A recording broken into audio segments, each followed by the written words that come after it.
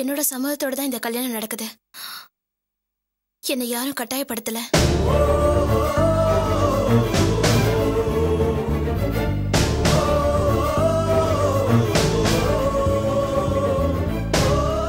ஆரம்பத்துல எனக்கும் இந்த கல்யாணத்துல இஷ்டம் இல்லதான். ஆனா அப்புறம் அம்மா பேசி புரிய வச்சுட்டாங்க. நான் ஆரம்பத்துல இஷ்டம் இல்லைன்னு சொன்னதை வச்சுதான் அண்ணா இப்ப இந்த புகாரை கொடுத்திருப்பாரு.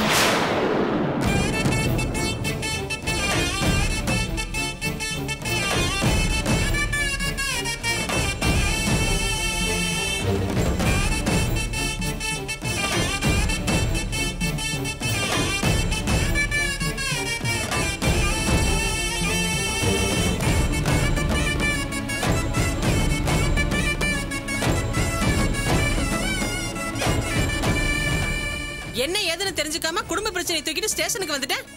எங்களுக்கு என்ன வேலை வெட்டி இல்லைன்னு நினைச்சிட்டியா? ஏற்கனவே கொலை, கற்பழிப்பு, போராட்டம்னு அங்கங்க நடந்துகிட்டு இருக்கு. நிக்க கூட நேரம் இல்லாம ஓடிட்டு இருக்கோம். எங்க டைமை வேஸ்ட் பண்றியா? உன்னெல்லாம் தூக்கி உள்ள வைக்கணும்டா.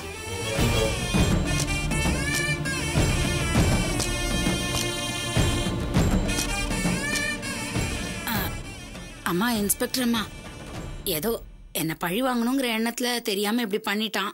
இந்த ஒரு தடவை இவனை மன்னிச்சு விட்டுருங்க. என் மேல இவனுக்கு பாசம் இல்லைனாலும் எனக்கு இவன் மேல வளர்த்த பாசம் இருக்குமா. பாத்தியாயா, இதுதான் தாய் மனசுங்கிறது. இவங்களுக்காக உன்னை சும்மா விடுறேன். எல்லாம் கிளம்பி போங்க. வாடி.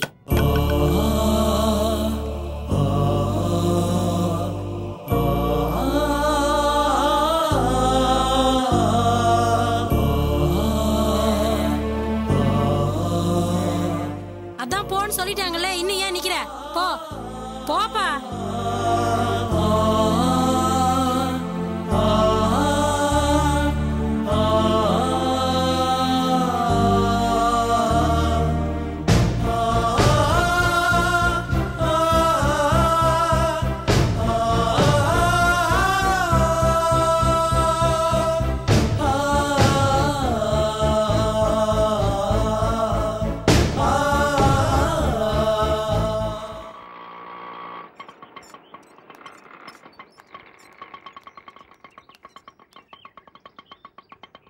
இந்தாங்க. நிலுங்கம்மா, யாரை பார்க்கணும்? இங்க ஷூட்டிங் எங்க நடக்குது? இங்க எல்லா இடத்துலயும் தான் ஷூட்டிங் நடக்குது. நீங்க எந்த ஷூட்டிங் போகணும்? Ad film. அதுவா? அது அந்த 3வது ஃப்ளோர்லம்மா. Thank you. சரிம்மா.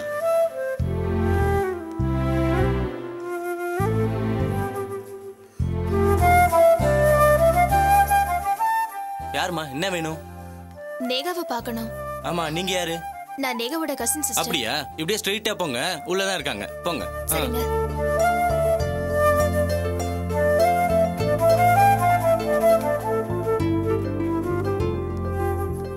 மேடம், மாடலிங் ஃபீல்ட்ல இவ்வளோ ஷார்ட் பீரியட்ல பிக் ஷாட் ஆனது நீங்க தான் நினைக்கிறேன். இதுக்கு காரணம் உங்க திறமையா இல்ல அதிர்ஷ்டமா? ரெண்டும் தான். திறமை மட்டும் இருந்து அதிர்ஷ்டம் இல்லைன்னா பிரகாசிக்க முடியாது. அதிர்ஷ்டம் மட்டும் இருந்து திறமை இல்லைன்னா நிலைச்சு நிக்க முடியாது.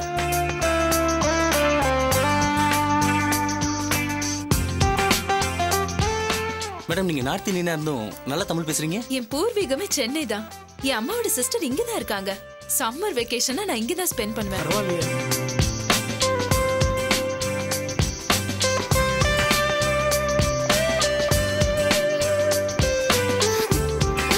இதுக்கு பதில் சொன்னா ஹாய்.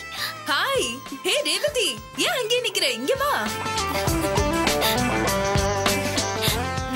எப்படி இருக்க? நல்லா இருக்கேன். ரொம்ப நாள் ஆச்சு பார்த்து. எக்ஸ்கியூஸ் மீ, என் சிஸ்டர் வந்திருக்காங்க. இதோட முடிச்சுக்கலாமே. Sorry. Okay madam. Madam one more still please. Sure. என்னையும் என் சிஸ்டரையும் சேர்த்து எடுங்க. ஓகே. அப்புறம் எனக்கு ஒரு பிரிண்ட் போட்டு கொடுத்துருங்க. Okay.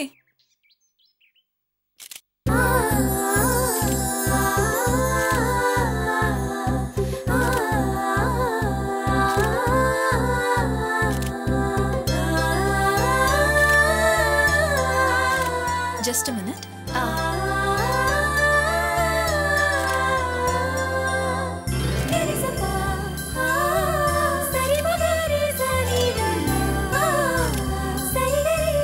Okay madam, last question.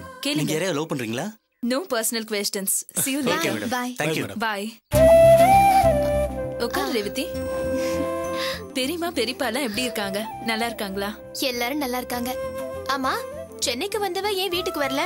Time இல்ல ரேவதி. பார்த்தல எவ்வளவு பிஸியா இருக்கேன்னு. தினமும் ஏதாவது ஒரு ஊர்ல ஷூட் பறந்துகிட்டே இருக்கேன். நீ கூட ஸ்டுடியோக்கு வான்னு ஃபோன் பண்ணதோ ஏதோ டெக்னிக்கல் லைன்ல இருப்பேன்னு நினைச்சேன். இங்க வந்து பார்த்தா ஆர்டிஸ்டா இருக்க.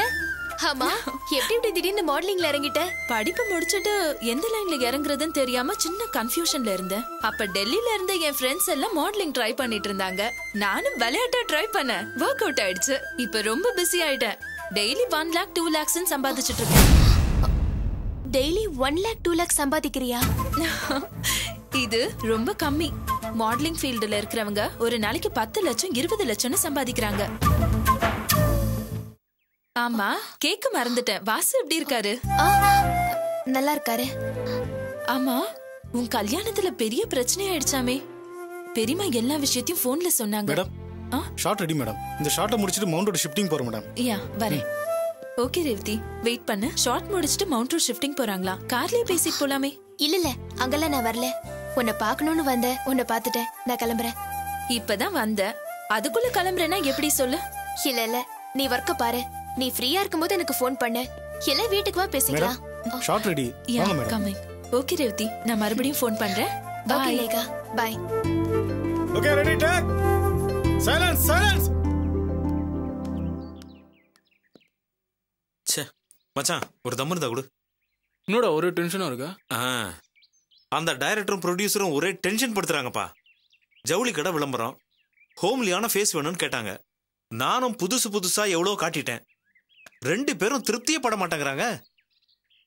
இனிமே புதுசா ஏதாவது கொண்டு வந்தாதான் உண்டு. ஏன்டா இந்த தொழிலுக்கு வந்தேன்னு இருக்கு. எந்த மாதிரி எதிர்பார்க்கறாங்க? அதான் சொல்ல மாட்டேங்கிறாங்களே. லட்சணமா வேணுமா, ஹோம்லியா வேணுமா, புடவையில பார்த்தா மகாலட்சுமி மாதிரி இருக்கணும்னு சொல்றாங்க. இது வரைக்கும் 50-60 பேரை காட்டிட்டேன். எதுலயும் திருப்தி இல்லைன்னா எப்படிப்பா? நார்த்ல இருந்து நேகான்னு ஒரு புது பொண்ணு வந்திருக்கு. இப்பதான் ஸ்டில் எடுத்துட்டு வரேன். அந்த பொண்ணு வேணா பாக்குறியா? ஹோம்லியா லட்சணமா இருக்குமா? நீயே பாரு.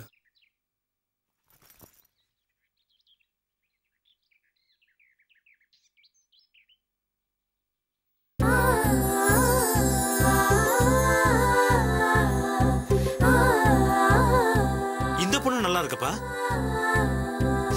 இது ஆர்டிஸ்ட் இல்ல, நேவோட சிஸ்டர். இருக்கட்டும். புடவையில இந்த பொண்ணு எவ்வளவு அழகா மகாலட்சுமி மாதிரி இருக்கிறா பாத்தியா? ப்ரொடியூசரும் டைரக்டரும் இந்த மாதிரி தான் எதிர்பார்க்கறாங்க. இது நடிக்குமா என்னன்னு தெரியலையே. கேட்டு பாப்போம். இந்த பொண்ணோட வீடு எங்க இருக்கு? எனக்கு எதுவும் தெரியாது. நேகாவை பார்க்க அவங்க வந்தாங்க. அப்பதான் போட்டோ எடுத்தேன், அவ்வளவுதான். நேகாவை கேட்ட தெரியல. வேஷத்தில் உறவுகளும் வெளிச்சத்தில் உண்மைகளும் பாசத்தின் கதவுகளும் என்றைக்கு திறந்திடும் நெஞ்சே. திரை போடும் சந்தர்ப்பம் மறைந்தோட கூடாதா? காலத்தின் கையில் தான் பதில் உள்ளதா? ஒரு பட்டு பூவில் 2 சொட்டு தேன் துளிகள் சொந்தம் கொண்டதே. அடபாச போரில் வெறும் வந்த சேற்றில் அவை கண்ணீரானதே. யாரோ சொல்லெறிந்தாரோ, யாரோ கல்லெறிந்தாரோ.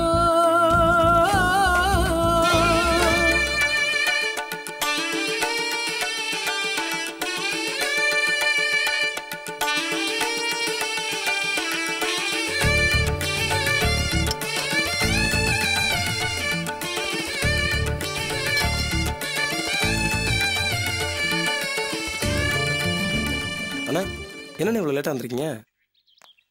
அண்ணா, இந்த 72-73 வண்டி ரெடி பண்ணிட்டேன். ஓனர் ஈவினிங் வர சொல்லியிருக்கேன். ஃபேன் பெல்ட்டை மாட்டியாச்சுண்ணே. இன்ஜின் வேலையை பார்த்தாச்சுன்னா வேலை முடிஞ்சிரும்ண்ணே. ஏண்ணே ஒரு மாதிரியா இருக்கீங்க? உடம்பு சரியில்லையா? என்ன சொன்ன? இல்லைண்ணே, எல்லா வேலையும் முடிஞ்சது, இன்ஜின் வேலை மட்டும் பாக்கின்னு சொன்னேண்ணே.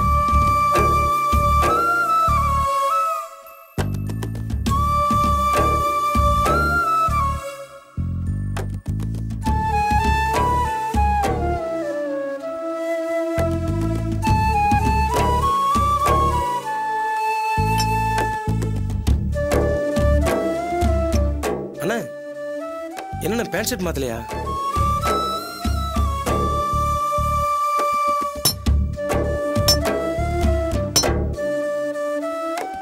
சரிவா, நம்ம வேலையை பார்ப்போம்.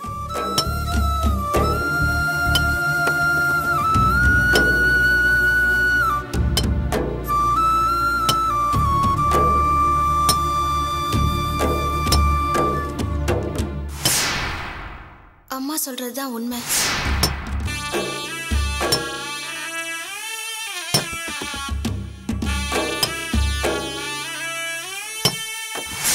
என்னோட சம்மதத்தோட தான் இந்த கல்யாணம் நடக்குது.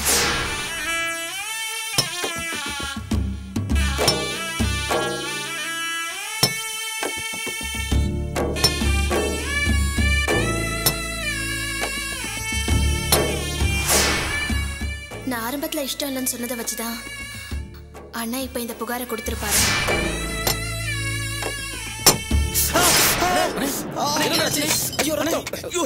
மருந்து பார்த்துட்டு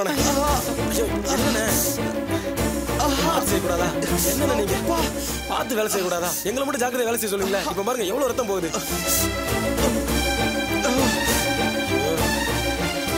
அண்ணே சீக்கிரம் அண்ணே.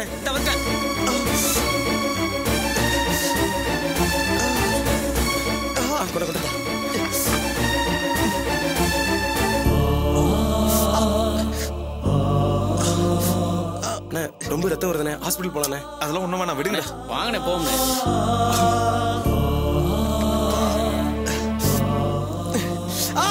மெதுவாடா.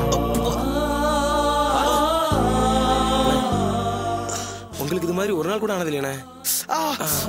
அண்ணா வீட்டுல ஏதாவது பிரச்சனையா? டேய் அதெல்லாம் ஒண்ணும் இல்ல, விடுங்கன்னு சொல்லிட்டல. விடு, போய் வேலையை பாருங்க, போங்க.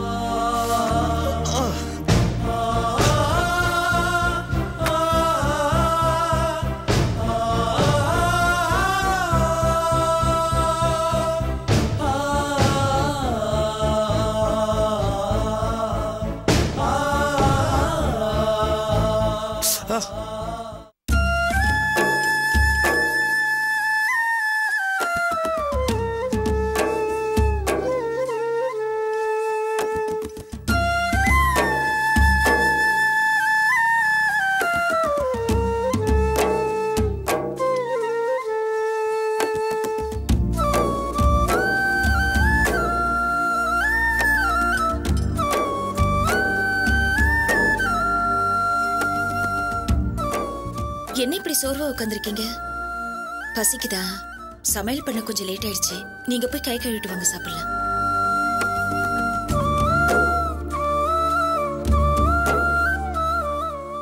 என்ன அப்படியே உட்காந்துருக்கீங்க? நான் தான் சமைக்க லேட் ஆயிடுச்சுன்னு சொன்னேன்ல.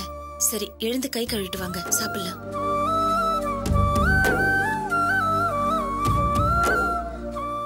என்ன ஆச்சு?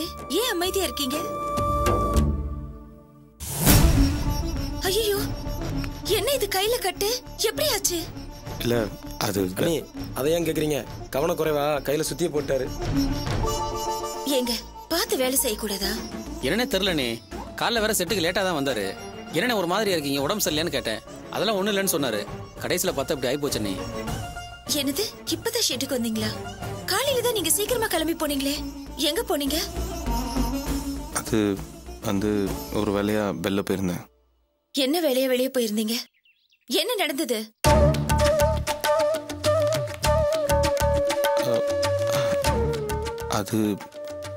அது வந்து உங்க முகமே ஒரு மாதிரியா இருக்கு.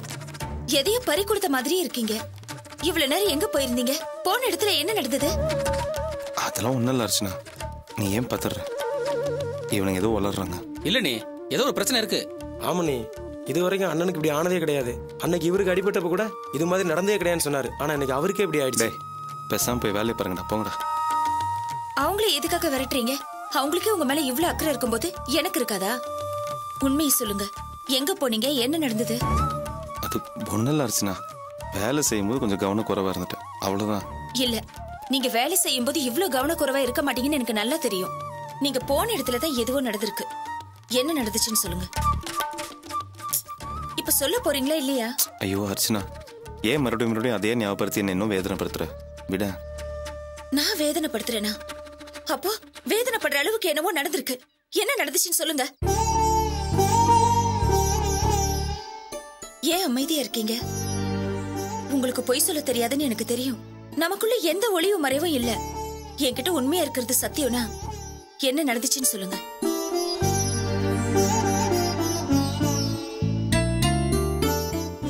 புருஷன் பொண்டாட்டிக்குள்ள எந்த ஒளியும் மறைவும் இருக்கக்கூடாதுன்னு நீங்க தானே சொல்லிருக்கீங்க. இப்ப நீங்களே உண்மையை மறைக்கிறீங்கன்னா அப்ப என்ன பொண்டாட்டியை ஏத்துக்கலன்னு தானே அர்த்தம்? என்ன அர்ச்சனா நீ? அப்ப என்ன நடந்ததுன்னு சொல்லுங்க.